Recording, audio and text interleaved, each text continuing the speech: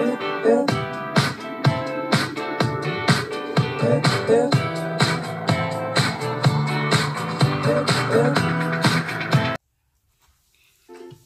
guys, so I am here with a makeup video and Joe was waving. She's such a hip, she was just whining before this and I turned on the camera and she starts laughing and smiling. I'm here doing a makeup video today. I was just feeling kind of girly today, so I thought why not do a makeup video? And I haven't done one in months and months, so I just thought I would do the tag that Nikki Tutorials created a few years ago. It's called the Perfect Palette tag. She's gonna be distracting in this video. It's called the Perfect Palette tag, and I went on her website. I went on her website, Nikki Tutorials. What is it? NikkiTutorials.com, I think. To look up the questions. I looked them up on my Kindle. There's 8 questions, and it's just all about palettes. So there's 8 questions, so I'm going to answer them, and I have sometimes for a couple questions I have like a couple palettes because I can't make up my mind. So I will just give you the best answer I can give you with the couple of palettes I have, with the couple I choose for that question since I have so many. Okay, so I'll just get started. So let's get started, Petrova. Let's get started. Okay. Alright, so the first question is the best packaging. And for me, I would have to say that my Too Faced Pretty Rebel palette has the best packaging. Because, I mean, come on. Look at this packaging. Look at it. I think I bought this mainly because of the way it looked. And it was just a bonus, so I love every single shade in the palette as well. But just the packaging on its own is just pretty glam gold and so pretty. And it's called the Too Faced Pretty Rebel palette. And I'll show you the inside of it later when it comes to the next question, because there's 2 questions that I chose for this palette. Alright, so that's for best packaging. Okay, so the next question is the best color payoff. And for me, I chose this Tarte limited edition palette, and it looks like this on the outside, and I have no idea where you can, like, it was just like a weird, it's an Amazonian clay eyeshadow palette, and I saw it one night while I was online shopping on Sephora. I saw it online one time and I bought it like instantly, and I've never heard anyone talk about it. I've never seen anyone use this ever. I've never heard anything about it, but I think it has really good color payoff. And it comes with like a little sheet right here, and there's just a whole bunch of neutrals like that. There's like browns, coppers, a little bit of like purple, like a purple brown. It's pretty gold color. Some nice highlight colors. It's a dark purple. But I'll swatch a couple for you. Even though I feel bad putting this one in the video because you can't even get it anymore. But any Tarte products are so good quality, so you can't go wrong with Tarte. Let me swatch this one. I'll swatch this gold for you. 1, 2. I'll do 2 swipes. 1, 2. And there's, oh, that wasn't a very good swatch. Maybe because, here, let me do a better swatch.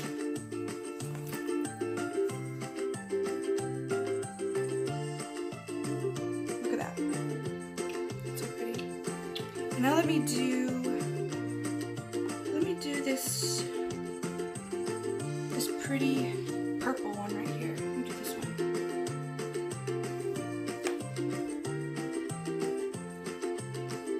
It's so pretty. I love it.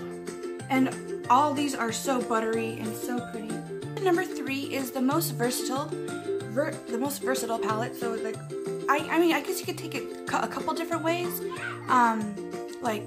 Like versatile for you, like does it have like a blush or a bronzer in it, or versatile could mean like does it have, for me I would think a versatile palette would be like does it have colors and neutrals, because I never know what I'm going to be in the mood for that day. Like today I was in the mood for like a blue color look, so I chose a colored look, but then some days I'm just totally boring and just want a total neutral look. So for me, versatile means that it has color and neutrals. So I chose a couple palettes for this one. The first one, actually they're both from BH Cosmetics, but the first one I've had for a while, and I love it. I love this palette to death. I love it. It's the Special Occasion palette, and it has 39 eyeshadows and blushes, well, and 39 eyeshadows plus blushes. And it just looks like this. As you can see, over here is mainly neutrals, and it kind of has some colors here and there. And then these are highlighters and blushes. But I totally, what I do is if I want like a red eye, I'll use this in my eye with, you know, all of these. Like, it doesn't really matter. It's all the same thing. So I love this because it really is versatile for me. It has everything I need pretty much, other than like glitter, but I don't use glitter that often. So I love this. And anything from BH is totally cheap, so BH is totally awesome. I love it. And then the next palette from BH that I chose is a palette that I just got recently that my mom got me. It's the Shaaanxo the Remix palette, and it looks like that. And there's 9 eyeshadows per side. On this side, there's like pinks and purples. Like that. And then on the other side, there's more neutrals.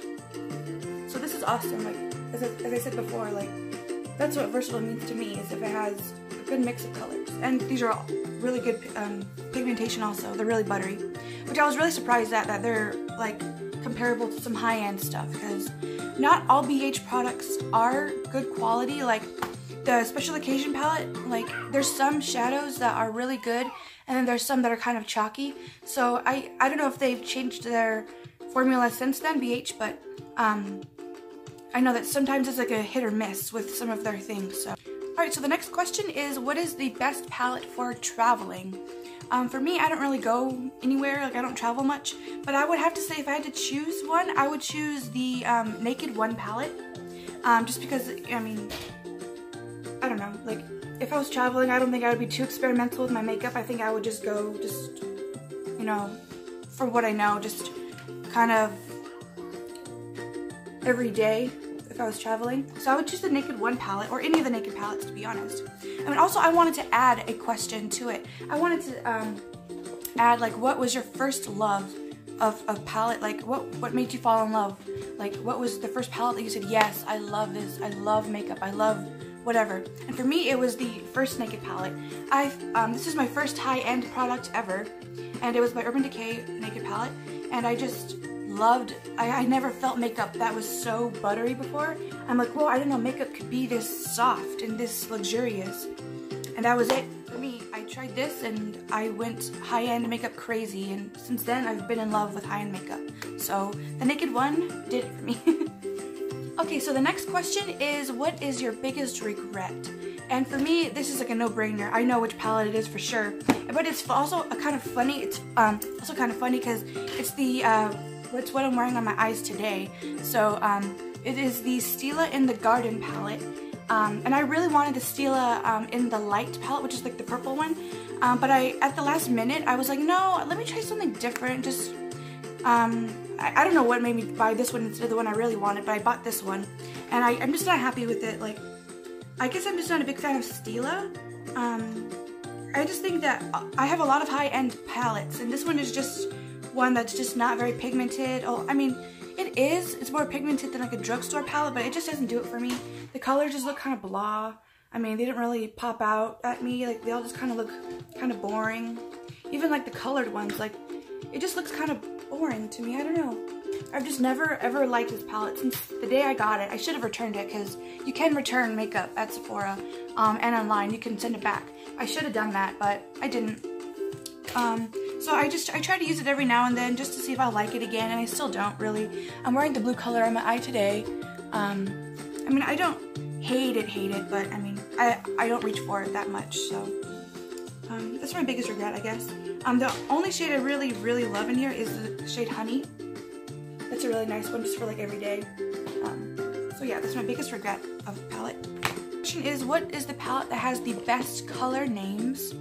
For me, I would have to go back to my Too Faced Pretty Rebel palette, and the names on here are so funny. Let me read you off them. They are Dainty, Charming, Girly, Totally Fetch, like from Mean Girls, Totally Fetch, Miss Sparkles, Jailbird,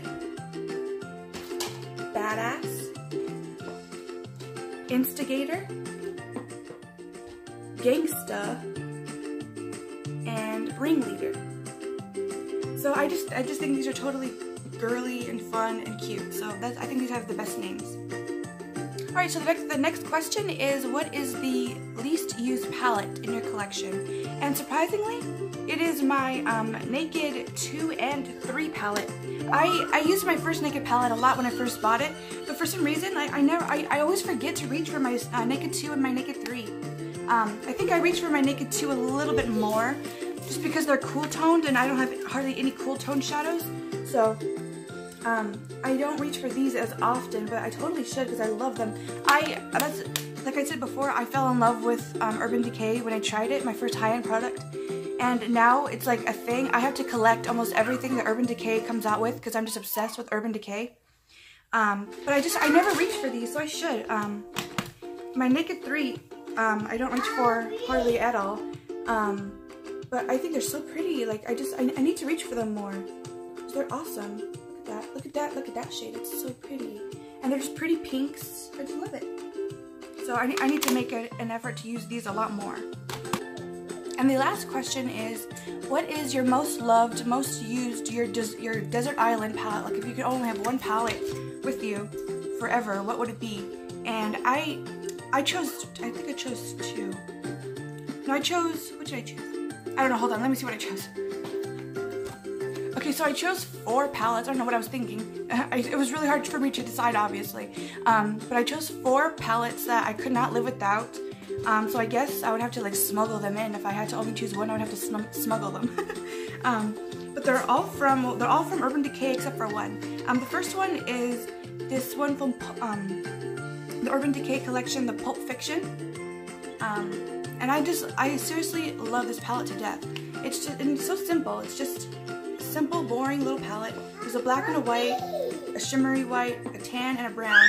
But I feel like I wish Urban Decay came out with this eyeshadow individually, because this is like the perfect crease color right here. It's called Tyranny, and I just love this palette to death. And I don't use it well, this is my most used palette, but like I use it, but don't use it as much as I would like to, because once this runs out, you can't repurchase it. It's a limited edition, so it's like I use it like a lot, but I want to use it more. So that's like a boring like neutral palette. But if I had to choose one like to go along with it, like if I on the days where I want color, I would have to choose my BH Hollywood palette. And this palette is insane. It just has so many colors. Like look at all these bright colors. Look at that. Look at that. This is the only pure red eyeshadow I have in my whole collection. And look at this pink and this green and yellow. Like that's so pretty. And these are pretty too, the blushes. I don't use these that much, but I definitely reach for the eyeshadows a lot on the days I want color, so I love this palette to death. And then the last 2 that I chose that I couldn't leave out, I couldn't leave these out, are these 2 Urban Decay palettes. They're also limited edition. I really need to stop buying limited edition stuff, because it's like, if I want to talk about it in a video, it's like none of y'all can go get it. But I chose these 2 because Urban Decay, like they put together their best-selling eyeshadows, like their top 10 or whatever. Like every few years they put together a palette of their most sold and most worn eyeshadows. So this is one of them, and it has a skull on it. And I guess these were the top 10 of, I don't know, of that year or of whatever, but I just feel like there's everything. There's color and there's neutral, so I love that. And then here's another one that is the top 12 actually. And this green, I don't have anything like that green right there. The green is just so beautiful. So yeah, those are my most loved palettes, my most used, my Desert Island palettes. Alright, so that is the whole tag. I hope you guys enjoyed it. I hope I wasn't too all over the place and rambly, because I tend to get like that. I tend to just ramble on and not make much sense, but I'll try to edit it out really well so it won't bug too many people. But yeah, that's the whole tag, and I had fun doing it. So I'll talk to you guys another time. Bye.